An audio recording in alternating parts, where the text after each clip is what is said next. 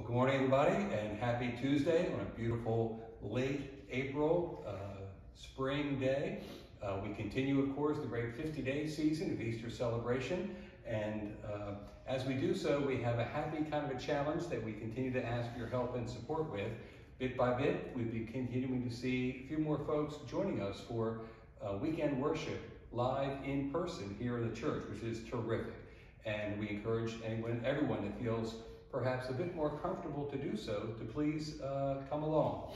We continue to maintain our distancing and other practices of safety with regard to the virus, but we also do need everybody to help keep those distances apart from individuals or from family or household groups. So when you arrive at church, if you happen to be seated at the end of a pew and no one's next to you, do consider sliding on over and allowing a little room for another group to join.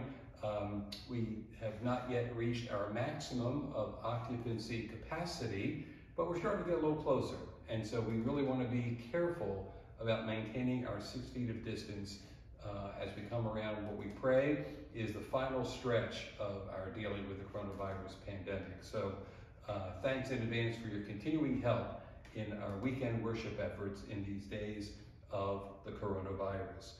Second thing we'd like to draw your attention to is just a couple of weeks from now, on Saturday, May 22, we'll be having our annual outreach day, and we still would love to have some volunteers to be willing to share 3 to 4 hours to help provide needed repairs and basic upgrades and maintenance for households and facilities here in our Hagerstown area. So please do reach out to our parish office and let us know if you and your household would be willing to share just 3 to 4 hours on Saturday, May 22, to reach out in Christ-like love and service to those who have needs, practical needs, here in our own neighborhood. Also, speaking about reaching out, we're really thankful for your willingness to reach out and to share a bit of your treasure in support of the annual appeal for Catholic ministries. As you know, our participation in the appeal provides much needed financial support for a wide variety of wonderful ministries that our Archdiocese makes available, and it touches the lives of many, many people, including the ministry of our vocation office, which, as you know, has a very personal and direct connection for us these days, as our own parishioner, Joey Wolfensberger, is participating in the beginning of his process of formation to, please God, one day serve the church in priestly ministry. The vocation office helps Joey and his fellow seminarians to do what they need to do to one day serve us.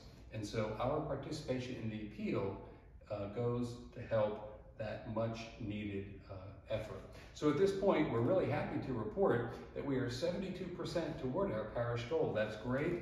And that represents the participation of 24% of our entire parish household. So if a number of more households would just be able to share even a very modest gift, the little bits add up and make a real difference. And we hope that we might be able to meet or exceed our goal in this year's annual appeal for Catholic ministries.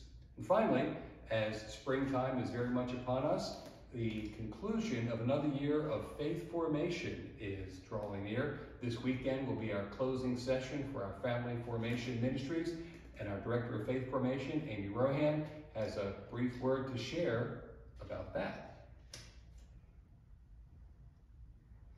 Hi, everybody. Yes, as Monsignor said, this Sunday, May 2nd, we are going to conclude with our whole year. It's been a long year, a good year, and we're looking forward to kind of celebrating with everybody gathering. What we're going to do is we're going to start at 4 o'clock with our family formation mass, and then we're going to roll outside and have some breakout sessions, short breakout sessions, and then have a big cookout. And games and music, which will be really fun. And then we'll conclude the year as we started the year in prayer. And so we're going to conclude with a living rosary out on the south lot there. So everything is COVID friendly. We'll be outside, we'll be distanced, but it's just a really nice opportunity. You know, we haven't been able to gather together all year as a big faith formation family. So we're really looking forward to this. Now what we're asking is that we had sent out in Flocknote a sign up. So we will actually be sending it again as kind of a prod. We've gotten some sign-ups already, but please be sure to sign up so we know, we'll be providing the food, so we know how many are coming.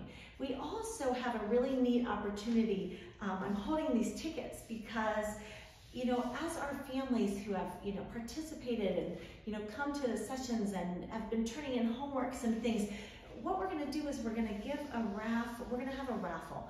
And for every homework that's turned in, you get a ticket. Every time that you've attended, you get a ticket.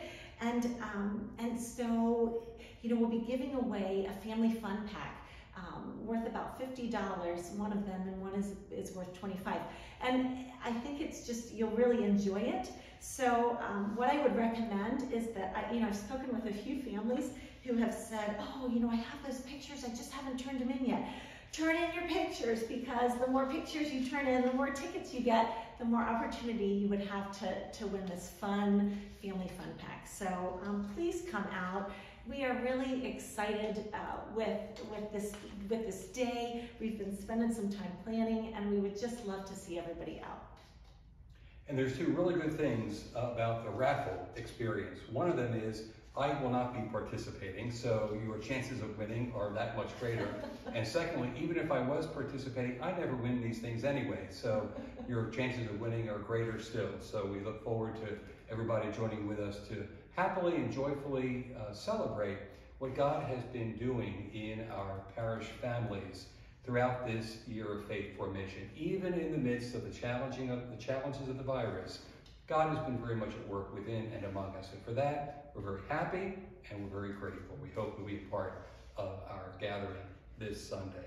Finally, speaking of family formation, please take a look at this brief word of witness from one of our own family members who has some words to share about their experience of participating in family formation, our very own Kim Graves.